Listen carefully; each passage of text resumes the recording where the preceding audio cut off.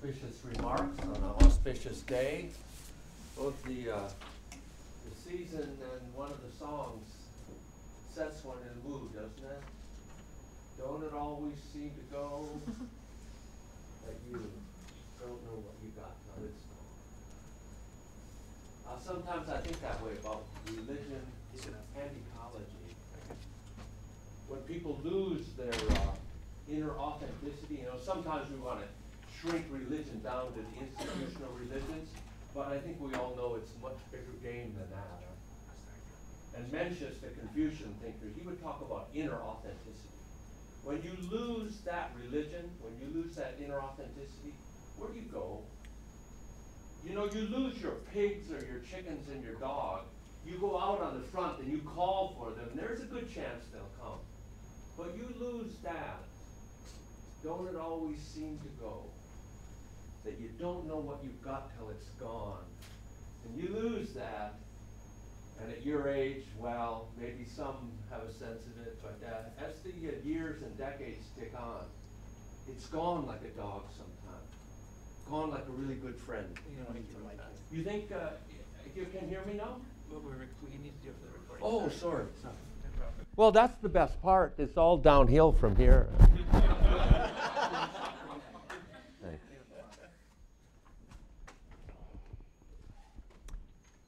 So, the religion, losing that.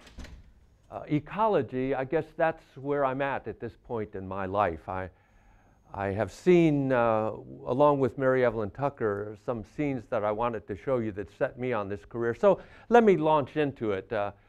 I wanted to suggest by these terms, field and force, that what we're about, that this collaborative activity that we're calling religion and ecology, is to establish an academic field. So here at Yale, we teach courses in religion and ecology and have a joint degree program between the Divinity School and Forestry and Environmental Studies. And also then the sense of force. This is an engaged project. I think by the end of it, you get a sense of what I mean, both from these slides and then from the short video piece afterwards. We're engaged scholars. We're interested in the abstract, to use that term. And I'd like to make maybe some apologia or defense of the abstract, maybe in the question and answer time. But we're also interested in the engaged, on-the-ground religious environmentalism. So this project has both of those types of concerns. Often our colleagues in the academic world will say, you've crossed the line. You've lost objectivity. You've given over to your own subjectivity of engagement. Our colleagues who are on the ground working in projects say, Grim, you're too abstract. You're just an academic. So we're navigating along this kind of a knife's edge, trying to do some work. Maybe an overview of these remarks is, I'm trying to get at some of the cultural values that are shaped by worldviews, from the standpoint of, I have world religions here down, but I wanted to suggest not simply the institutional traditions. We can talk more about that. Humanitarian and secular values, the sense of environmental ethics. Willis Jenkins up at the Divinity School does very fine courses in this regard. Question of behavior with regard to the natural world. Stephen Kellert and Ed Wilson at Harvard had, Stephen Kellert, formerly at the Forestry Environmental Studies, paid a lot of attention to biophilia. And Kellert will talk about it as we're genetically coded, which I find very interesting in terms of Thomas Berry, who I'll show in a bit. Aesthetic in the arts, so the type of sensing and minding, if I could use that kind of language, sensing, minding that leads to creating. I think the arts gives us some very good indications of this kind of philosophical and aesthetic understanding. Just a few slides, and let me move through them quickly. It's more of a mood that I want to create here. These are put in by Mary Evelyn Tucker, who, in terms of globalization, Professor Wolf is in China. Mary Evelyn is currently in India. She's helping push along a project that we have, which I'll talk about later, and also at an Earth Charter meeting. please take a note. Take a look at earthcharter.org, I believe. If I have it wrong, if it's .com, try both. But the Earth Charter is a very interesting effort at a global ethics with regard to these issues. So it's worth a look at, and they're celebrating 25 years since this document was done at Ahmedabad in India. So her whole impulse on this religion and ecology project comes from her studies in East Asia, especially Japan. And in that setting, her encounter not only with the constructed natural world of the East Asian Confucian and Buddhist traditions, but also the political implications of Confucianism, which is her field. Now, it may seem strange that I'm moving over a number of so-called religions or fields very quickly, Confucianism, Buddhism, and associating them with one person. But in fact, in the East Asian sphere, it was Buddhism that carried Confucianism to Japan. So these traditions interact much more significantly.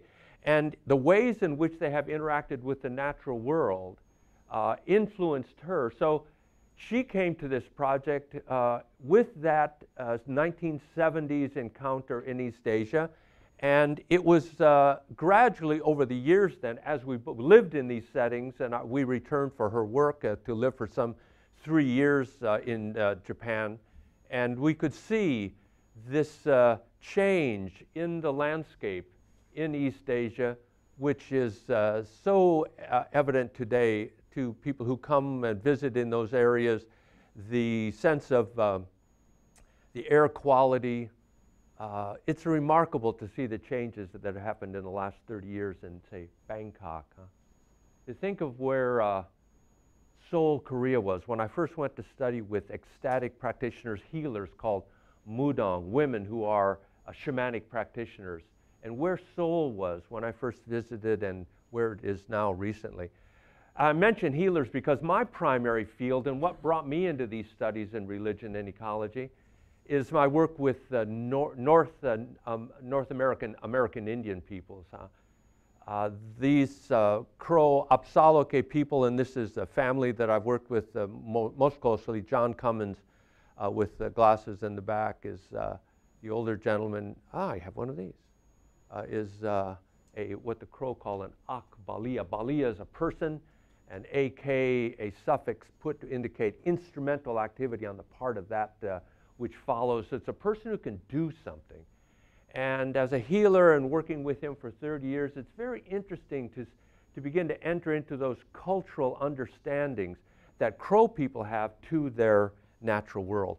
And of course, one of the ceremonials that I first went to study in 1979 and that brought me into these understandings is what outsiders call a Sundance, but what the Crow call Ashkise Lisua. Lisua is to dance.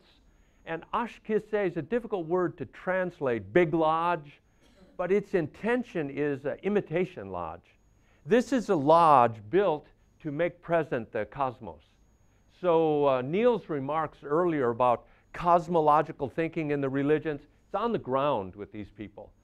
This lodge is only halfway through now, but you also notice the stuffed buffalo head and there's a stuffed eagle in the rafters.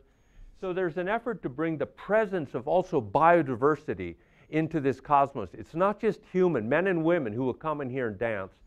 And they dance for 3, 4, or 5 days, depending on the person who sponsors it. And they go without food or water. And their effort is then to achieve something they call diagashe. Sincerity, maybe authenticity, that inner something that makes a person.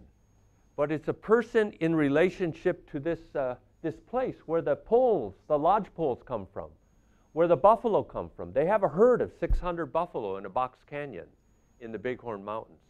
Where the eagles come from, because the dancers blow on eagle bone whistles when they perform this ceremonial, and this whistling, this constant whistling of the men and women dancing will draw eagles out of the mountains, and they'll gyre over this lodge.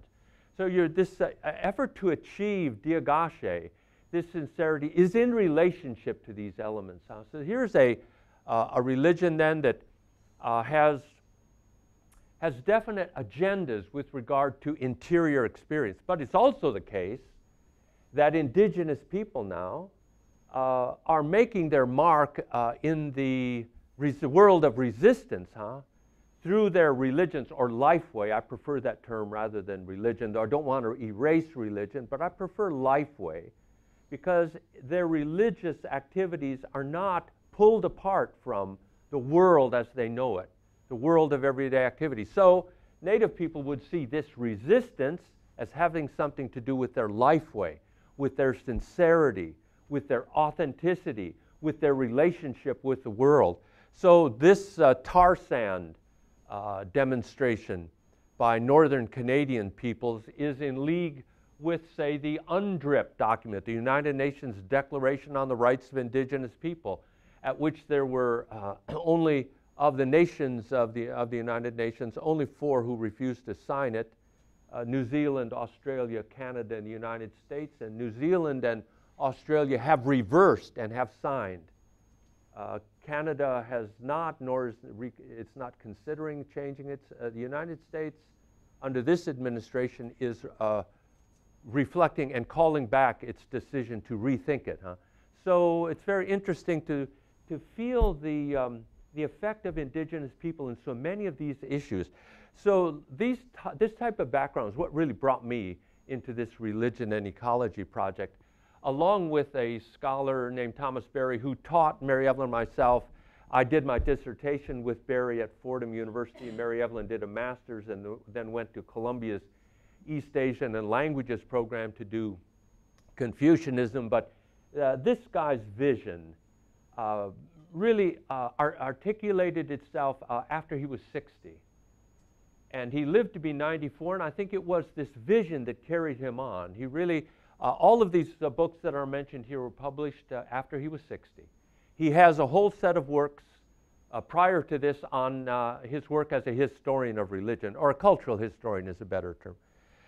His understanding of these issues comes from out of his concern with regard to cosmology. He was interested in the cosmology of religions, that those religions he put his mind to study and acquire some understanding of.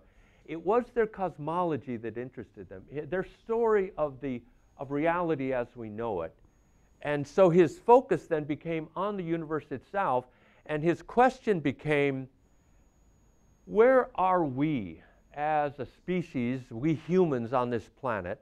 What's our story as a whole? So the globalization project is very much in the background of his work, because his concern was we have many stories from the traditional communities, and they are still valorized. They still motivate, as Neil's point made. But we are also very much aware that they don't motivate as they did in the past. And so his concern was we now have a scientific story of our emergence from early primal flaring forth of reality as we know it into the galaxies and the solar system and life on Earth and the human community itself. So that became for him a new story. And it was that story that he felt raised the question, a new question for us, that the universe as we know it has this subjectivity. So there's many questions that draw forth some closer philosophical attention than Berry himself could give before he died. But he left a legacy which is very interesting. For example, he has this observation that this moment that we face is utterly unique. And so that in itself marks the difference of this moment for the so-called world religions. It marks it also for the non-believing community, the new atheists, the community of secular political activity. All of us experience this moment in our own unique way. And for Berry, one of these abiding questions would be, we have not even thought about this in the world religions. We have a very clear ethical regards for these issues. If you cut yourself, or if you cut other people, if you kill other people, even now genocide in the 20th century. But these concepts of ecocide or biocide or geocide still perplex the religious traditions. This project then grows out of an awareness, this religion and ecology project, out of the types of issues that we're all aware of in this class, the sense of urbanization and alienation from the land in conjunction with the prior issues, that climate change and all of the global issues that go with that, and biodiversity loss, these probably the two more prominent global environmental issues that we're aware of.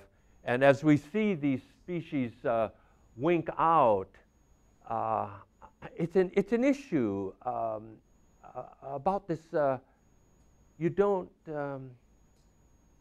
know what you've got till it's gone, and it's enough to give a person agita at some days. And so Neil's remark about environmental despair is easy, but finding hope. These are people also that we find hope with in terms of dialogue partners.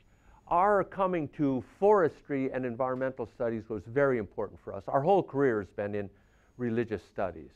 So the Divinity School is very familiar. Religious studies is a very familiar setting for us. But forestry and environmental studies, these are the people then that raise questions for us, which are very sharp, provide information for us, which is ever changing, but at least probing in a contemporary mode. And Gus Speth has been quoted several times, and again, just to re-emphasize Neil's point, Gus Speth has said very clearly, 40 years of a career establishing the foremost environmental organizations in the United States for monitoring environmental health, a career in the United Nations Development Program, and for him to say, after 40 years, and knowing that we have the science, that we have the legal laws quite often in the books, not only in this country, but let's say in China also, in India also, the laws are on the books. But we do not have the motivation, he would say. We have not turned the corner on this, and why not? That's his question. Why not? Where's the motivation? So he's now calling for greater participation from the religions, from the philosophical community, from the arts. And so our project in religion and ecology has sought to really interact on the policy side at the top and then on the religion side on the bottom, so that our effort is to share a common sense that we feel we have in common with the science community. Cellular life has opened itself up in ways that maybe for those of us who are not scientists, we begin to understand even the amazing character of photosynthesis, and to think about what it means to come to the symmetry of growth in its larger expression, even ourselves and our movement through time, and the varieties of beings that we share this planet with, and the wonder, the incredible wonder that all of this presents to us. And so these kinds of projects, as I've indicated before with Thomas Berry and his focus on cosmology, have brought us to one of the projects that I invite you all to participate in March 25th at the Forestry and Environmental Studies. We will show a new film which we've made called Journey of the Universe. It's an effort by a mathematical cosmologist, Brian Swim, to literally tell the story of the emergent universe. And I think that character of story is something we might talk about in the question and answer. So March 25th. The Religion and Ecology project on the religion side is significantly oriented towards assisting religions to move into their ecological phase, so that these religious leaders, the Dalai Lama, Benedict XVI, Williams, the Archbishop of Canterbury, someone help me, what's his first name? Cronin. Thank you, Cronin.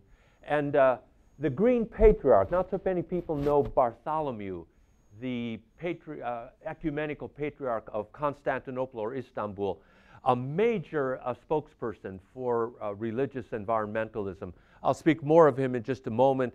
Thich Nhat Hanh, many of you should know, the Dharma master Cheng Yun, over 6,000 recycling centers in Taiwan. She is a Zen Buddhist leader in Taiwan who's become very active in global outreach, so eco-justice, human justice tied to environment.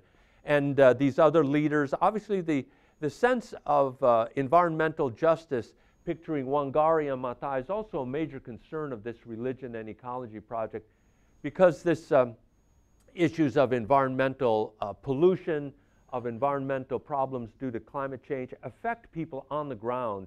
And so the religious traditions, not only in their beliefs and practice, but also in their on-the-ground activities. So the Tzu problem, or the Tzu sect was pictured there. But I wanted to move into the area that Neil also mentioned, that religions definitely have to be considered in their problematic character in this context of religion and ecology also. We've had a recent occasion in the election, I think, to see some of these statements on the margins also with regard to climate change. I received an email today outlining the statements by some of the new members of the House with regard to climate change and labeling it a hoax, labeling it simply a cyclical pattern. It's due to sunspots. So we have very interesting connection here between the political and the religious, where there's a mutual interaction there, where the intolerance and unwillingness to consider these questions mark some of the religions. Also, within the religions, you find transcendent orientations, which would tend to remove people from concern for the material world. So it's obviously one of the problems in the religious traditions that's evident, and historical issues where nature is devalued, which have resonated into the present. For example, the charge of paganism, which is used quite often in discussions to simply appropriate the ground that any Christian, or any of the Abrahamic traditions especially, anyone from the Abrahamic traditions who would give attention to the natural world as an integral reality, sometimes might be charged with paganism. It's a kind of nature devalued card, I think.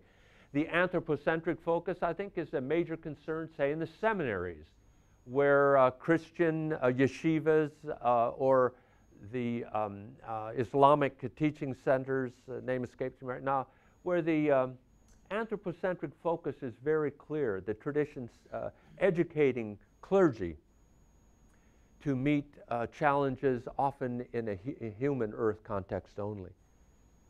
The promise of religion is also very evident once one begins to consider it, namely large numbers of people in institutional authority, as well as the possibility of retrieval from textual traditions, from ritual traditions, from the commentarial traditions, a new understanding of what these traditions have actually said about individuals and communities in relationship to bioregions. So this is a very, very significant part of this religion and ecology project, and is actually part of where we began this project.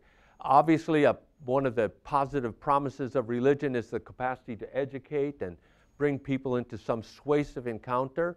Environmental ethics in action, the roof here of the Yale Divinity School prior to the building of the new Kroon Center for Forestry. This was the largest solar array on campus. And also an evangelical college with an obvious interest in environmental activity. And notice the language issue here, how people finding their own language to talk about these issues in the religions. A text slide which, rather than simply repeating the slide, I think it gives you a sense of the range of activities that we need to understand. And I think Neil was going at the same thing with regard to ecological positions or perspectives in the religious traditions. So that when I talk about retrieving in the traditions, bringing forward the past, I think these are the areas in which to consider this retrieval act. But I don't think they mean much unless we reevaluate what is retrieved.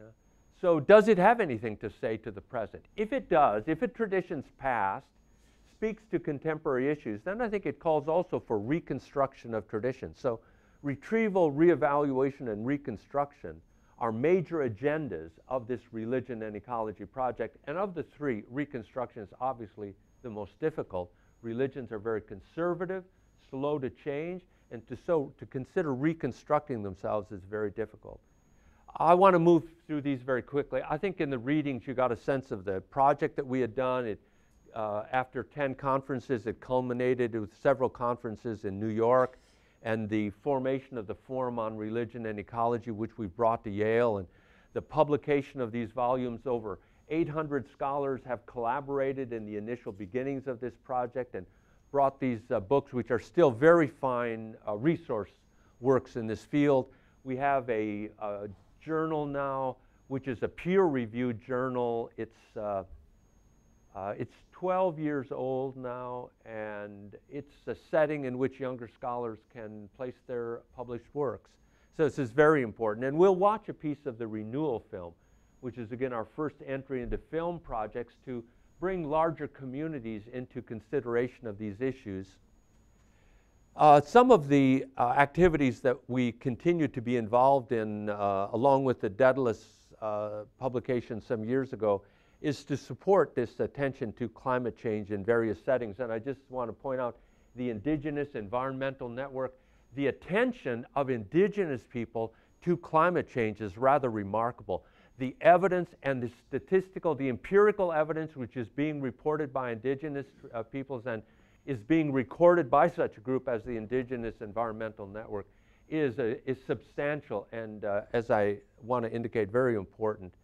And on the ground group, Interfaith Power and Light is worth mentioning, largely in the Christian, Jewish, Islamic communities in the US, but very focused on church audits, on the whole idea of energy use by religious institutions.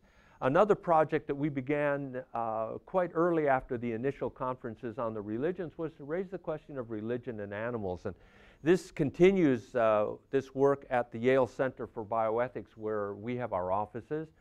So the Religion and Animals group also at the American Academy of Religion, where I just came from, and also Neil was there. We had a chance to chat a bit. That professional organization of all religious teachers in the United States and Canada has significant groups on animals and also religion and ecology.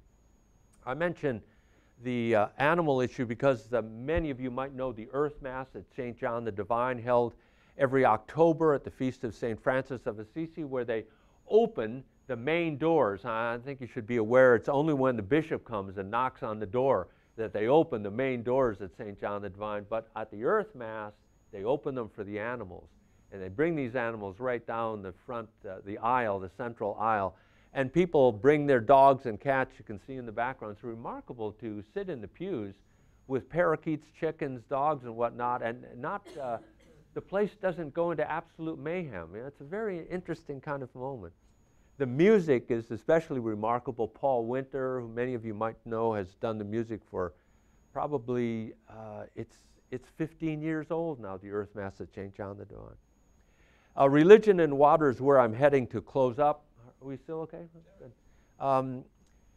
The Religion, Science, and Environment Symposium is where I'll go with the slide in just a moment. The Friends of the Earth is a project which was nurtured also here at Yale at the World Fellow Center, and some students, graduate students at Yale are working on this project to bring the Abrahamic faiths together on a project to clean and refurbish the Jordan River. Many of the same issues with the Yamuna, so I'll save them for just a moment. But I did want to give some attention to the Ecumenical Patriarch.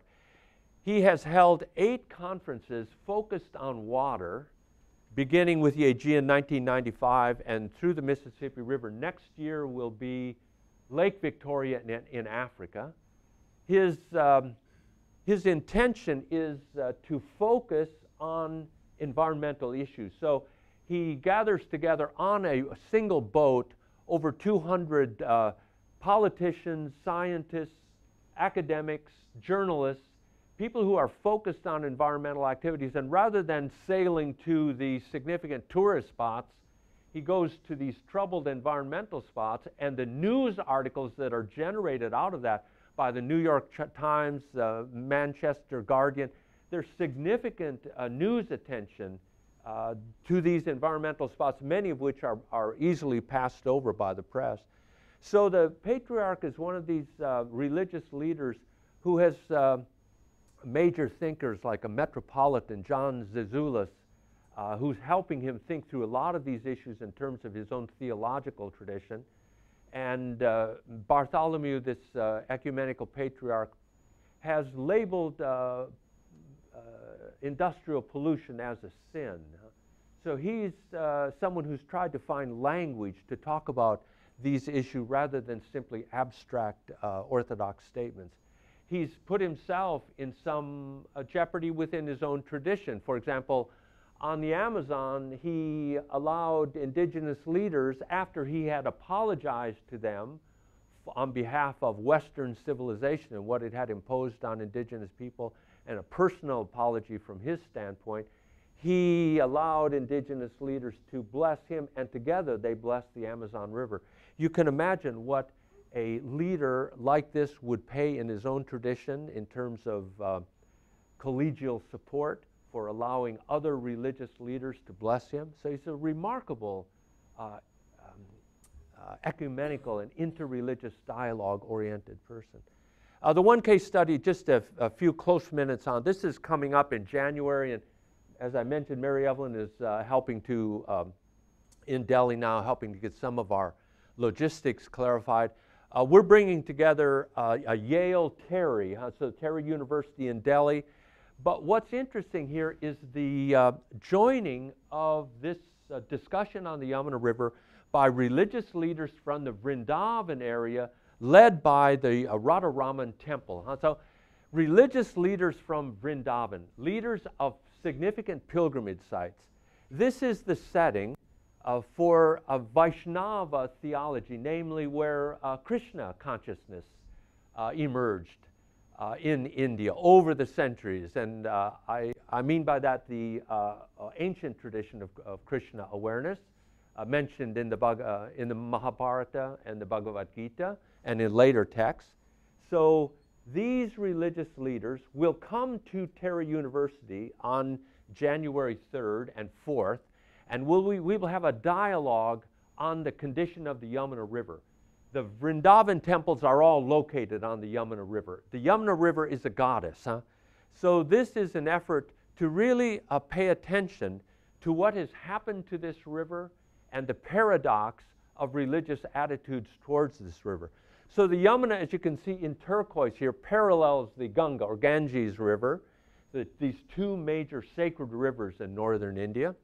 And the Yamuna, when it comes out of the glacier at Yamunotri and develops into a magnificent river, and it's especially first 100 miles, it's about a 900-mile long river before it joins the Ganges. It is actually larger than the Ganges when it joins it at Allahabad.